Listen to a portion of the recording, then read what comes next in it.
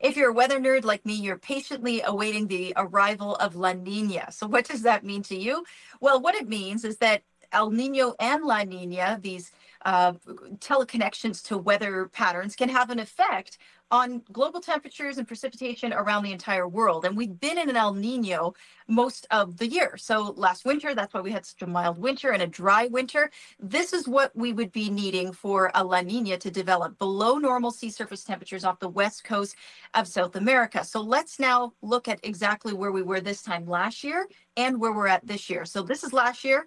No question, it was an El Nino. You can see warmer waters where that black box is off the west coast of South America. And I mentioned the winter that we had in Canada. Well, this looks a lot like a La Nina. It's getting close, but there's actual specific criteria that has to be met with the temperatures of the ocean to actually be deemed a proper La Nina. So we are going to be getting there. We are supposed to transition. And what does it mean for your winter pattern?